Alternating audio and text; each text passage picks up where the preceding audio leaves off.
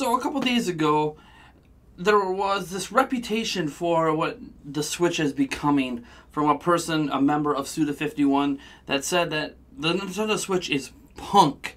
And there's a lot of things you could take away from that. But Reggie Fils-Aime was asked specifically about this punk reputation that Suda51 gave to the Nintendo Switch. Here is what he responded with. We're constantly looking to disrupt the industry. We're constantly asking ourselves, what can we do that's differentiated, that the consumer wants but doesn't know they want? One thing I love about our company is we put innovation first. We are always looking to take that risk.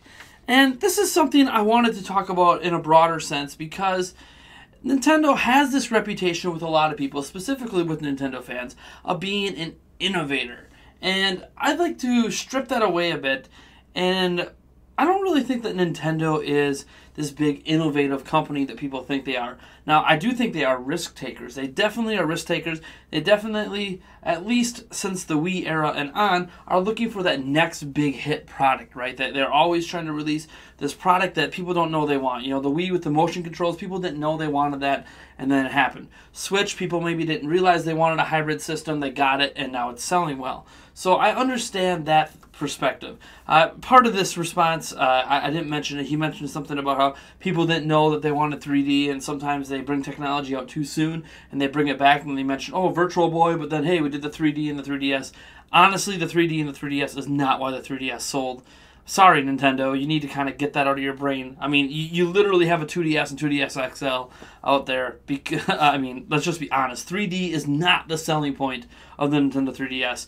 It's portable gaming and the content that's actually the selling point of the 3DS. Plus, it's affordable. In fact, most people I know don't even bother with the 3D. So I'm not saying that there aren't people that do. I think the 3D is neat. I just don't think it's this key essential selling point of the system. It's more of an aside, kind of like HD Rumble on the Switch. But getting back into the main conversation, I want to strip away this whole innovative aspect because I don't really think that Nintendo innovates in a way that people view innovation as, right? To most people, innovating is doing something brand new that no one has ever done before. And Nintendo has, arguably beyond the D-pad, never really done anything that they were the first people to do it, or the first people to do it well. Touch screens existed, and good touch screens existed, before the DS, but Nintendo popularized the usage of touch screens in video games. Motion controls existed before the Wii. In fact, like the PlayStation 2, I think had the PlayStation Eye, and that had full range of motion controls. It was very similar to the Kinect, and yeah, there were also motion wands and everything that existed before it as well. But Nintendo popularized motion controls in gaming, which is still persisting to this day. Motion controls are still one of the primary and one of the best ways to experience games in VR, because if you're going to put yourself in a world while using an Xbox controller or whatever works fine, it's a lot better with motion controls. So Nintendo kind of paved the path for motion controls becoming part of virtual reality, like it or not. And it's kind of odd that Nintendo with the Virtual Boy isn't one of the companies that's at the forefront of trying to push virtual reality technology, but that's a conversation for another day. But Nintendo, the innovator, is more so Nintendo, the smart thinker. It's taking, they're the masters of taking existing technology that someone else has already created and implementing it in gaming at the right time. And they don't always get this right. Introducing a tablet to a home console in the Wii U, Nintendo still thinks that was an innovation, just one that didn't catch on. I still don't see how that innovated anything. Other systems were already doing things like Xbox Glass and everything. There were these other ways to do it. The Vita and PSP were already kind of doing it better, and you still had two separate devices that you could play individual games on. It was just a mess. The Wii U was a hot mess in terms of its approach to its innovative feature. But Nintendo, I think, is also kind of the masters of gimmicks. I think that's a better way to put it. Nintendo's never going to publicly say that because gimmicks have this negative connotation around it. And I've said this before and I'll say it again. Everything at one point was a gimmick until it got popular and people started copying it. The D-pad was a gimmick when it came out on the NES, and actually before on the NES when they had it on all those the Game and Watch and all that stuff. So like the D-pad itself was a big gimmick that caught on. Shoulder buttons were gimmicks that caught on. Motion controls were gimmicks that caught on. I mean, that's kind of how everything works. Every great idea, every great innovative concept was a gimmick at one point, and then how consumers and how people used it is what ultimately determined if it wasn't a gimmick. A wheel, I mean, you think about it, the invention of the wheel was a total gimmick at the time that caught on, and for obvious reasons became a mainstay and isn't considered a gimmick any longer. It hasn't been a gimmick for thousands of years, hundreds of thousands of years.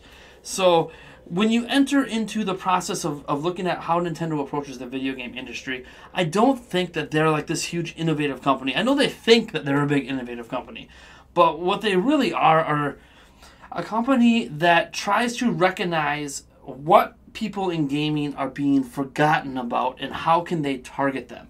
The Wii was one of those brilliant machines that it wasn't that they innovated and changed the industry with their popularizing of motion controls. What they did is they recognized that there was this big gap in the video game industry where you had, here's the console gamers and the PC gamers, you know, yeah, they had their little fighting, but they're up here and everyone else is forgotten about. Controls were getting complicated, PCs were complicated, and at the end of the day, there were just this huge swath of age groups and consumers that were completely forgotten about because gaming had gotten too complex for new people to pick it up or older people to pick it up. It was just a really hard thing to do.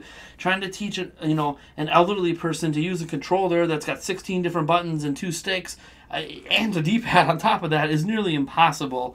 I'm not saying it's not possible. It's just very difficult to do if they've never played games before. Same is true, with young kids. My daughter, you guys saw in our one episode of Prime Family that, she struggled using the sticks because it is hard for a kid to wrap their hands around all those different buttons and trying to memorize it when they're that young. I'm not saying it can't be done. I'm sure many of you guys out there have kids that have mastered the controls, but obviously the point I was making is that there was just a huge gap, and Nintendo recognized it. They simplified the controls, made them easy to understand, and that was the brilliance in their decision with Wii. It was an affordable system that simplified the controls, that invited a whole bunch of people into the gaming atmosphere that previously were left out, and obviously smart devices kind of overtook that market, right? Phones and tablets, they kind of simplified controls even more down to touchscreens, and that obviously popularized gaming to a whole different level in a whole different space. But yeah, and Nintendo kind of came back with the 3DS, which I don't think was really that innovative. 3D technology without glasses, it has existed for a while. And while it was never popularized in a gaming device, again, it knows why the gaming device sold. Like, the Switch is selling because it's portable console gaming on the go. The 3DS didn't sell because it had glasses-free 3D. Maybe that's why some people, early adopters, went in like me. I didn't actually buy it because I bought it because I wanted to play Nintendo games. But that's probably why some early adopters bought it, because they were really impressed by the 3D technology. So fast forward to the Switch. And there's nothing the Switch is doing that hasn't been done before. In fact, the Tegra X1 itself was used in a very similar product created by NVIDIA themselves. Now, obviously, it didn't slide into a dock in your TV, but it could be hooked up to a TV. And then they eventually did like the PS Vita route, where they had like a portable version. Then they had like a TV box. They still sell the TV box version that you can plug into your TV. And that's fine. But what Nintendo did is they recognized that now the issue with gaming in 2017, or even back in 2016 and 2015, is that you still had all these people up here. You had all the people in between playing games on their phones. But what you didn't have were the people that were kind of stuck between console gaming and phone gaming. And those people are the kind of people that they used to game. They used to play console games. They got older and they found that they had less time to do it, less time to sit in front of their TVs, and while they might game on their phones, they're not completely satisfied with some of those experiences. They still long for the days of full console gaming. Nintendo recognized that there is this gap in between where people just aren't happy, and someone needed to fill that gap. Nintendo came along with a hybrid system and said, look, you can still play this on your big screen TV when you get the chance to, but you could take it on the go and it's going to be the same experience. And we could argue about the power differences and how it's more powerful with dockable. None of that really matters in the general appeal of the Switch. It's not like they put it on the box more powerful while docked. That's not a selling point of the system. It's the idea of taking console level gaming on the go and being able to play those games anywhere. And that's why third parties are actually hopping on board as well, because they recognize that there's this crowd of people out there that really want console gaming on the go because they don't have the time they used to growing up playing games. So it's a very brilliant thing, and I feel like that's what Nintendo is really the master at. It's not so much creating this innovative technology. I mean, maybe HD Rumble, that's probably the most innovative thing they've added this generation. But it's more so the recognition of who in gaming is being left out and why, and let's serve that audience. That's where I give Nintendo all the love in the world, because that's where the risk-taking comes in, because they can think that audience exists, and they could have released a Switch and it could have tanked because that audience it might exist, but it's not big enough to support a whole platform. And you kind of saw that with Wii U. Whatever audience they targeted, I have no idea, as they advertised it in really weird ways. But whatever their initial idea was, obviously they fell well short of that goal. So, yeah, let me know what you think about these comments from Reggie. And, go down to the description below, or go down to the comment section and type away and let me know, what do you think? Is Nintendo this big innovative company, or are they just a big risk taker that takes advantage of opportunities that no one else seems to be able to recognize but them?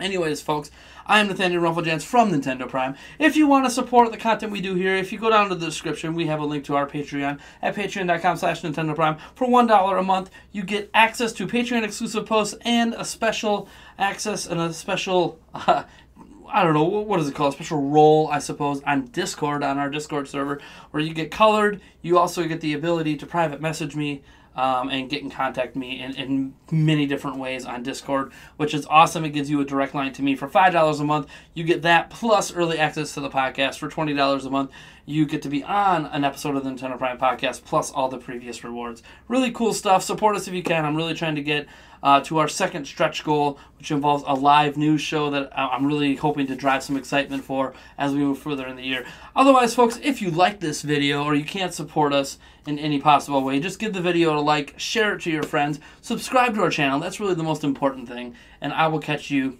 in the next one.